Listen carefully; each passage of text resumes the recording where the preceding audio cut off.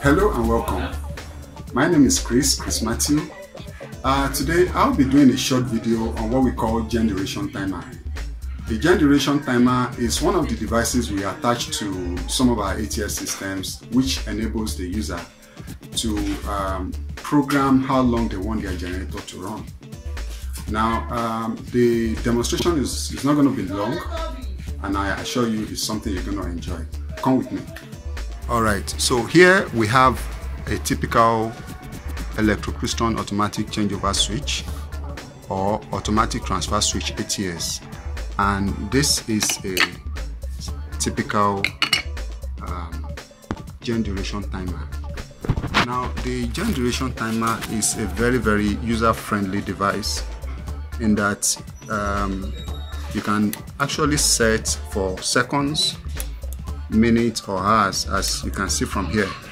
Right now I have the value on M, which is for minutes, so this is actually giving us 10 minutes. If I need to adjust for 20 minutes, I just have to push this up or down accordingly. This is 20 minutes, 30 minutes, 40 minutes and so on. Now if I need to adjust for hours or seconds, I just change this accordingly. Now this is H for hours, so if I'm adjusting for, let's say, 3 hours, this becomes 0, and then of course this second digit becomes 3. Okay, that's 03H, which is 3 hours 00.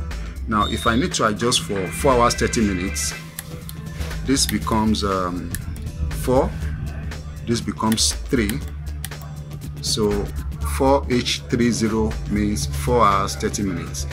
If I need to adjust for any number of hours, I can achieve that by adjusting these values here to any suitable number I want. Okay, but for the purpose of this demonstration, I'm going to set our timing to 10 seconds because we cannot afford to wait for an entire 1 hour just because we are running a demo. So I'm adjusting this to 10 seconds. Okay.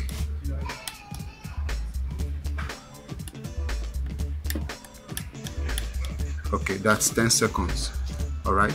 So now we'll be using the ATS, which is equipped with a gen duration timer. We'll be using it in conjunction with the generator here, which is a Tiger generator. Now on this generator, I actually have 2 wires coming out, 2 cables.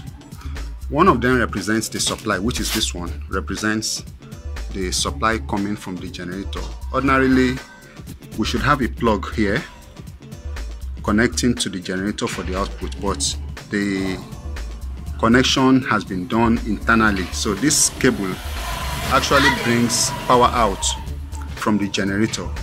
Meanwhile, this second one acts as a remote cabling for controlling the generator.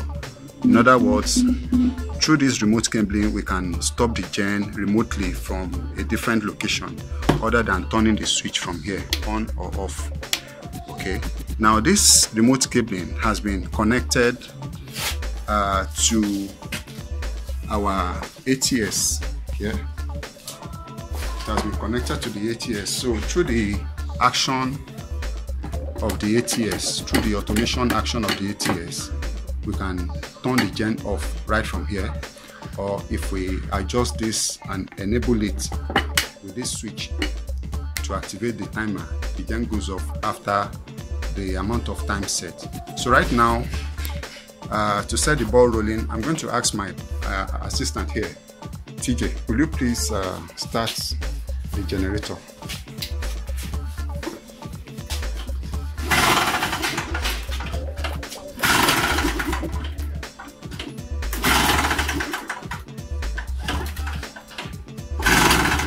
Sorry, the gen is not starting because the remote is actually on stop.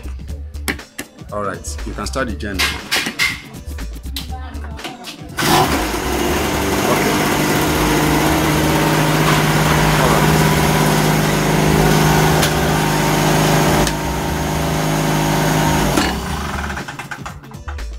Now we need to take that again so that we can see what actually happened.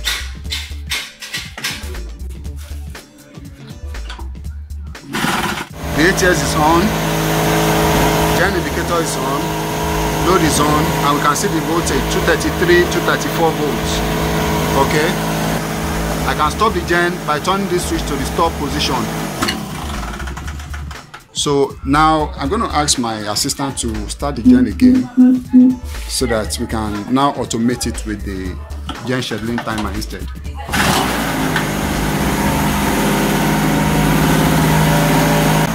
Okay, the timing has been set on 10 seconds and I'm going to activate this right now.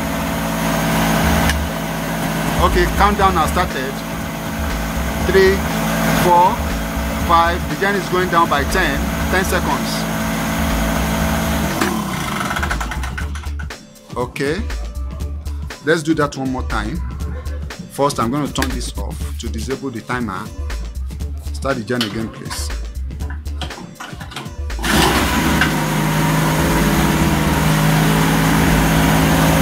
Again, the gen has been started. The ATS is fully active, and now the timer is being engaged.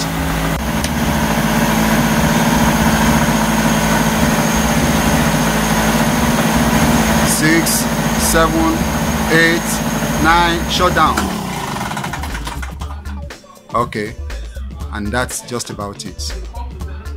Now your gen is off and will remain off until you go out there and start it all over again, or if your gen is the type that can be started automatically, you can also start from here.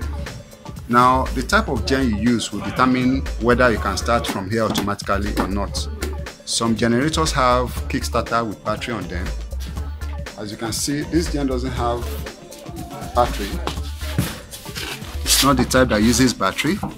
It doesn't have Kickstarter, or what I can call electric kickstarter. The one you have here is called mechanical recoil starter. But if your gen is the type that has electric kickstarter and has a battery attached, which allows you to push a button to start the gen or to turn a key, then of course the ATS can as well start your generator.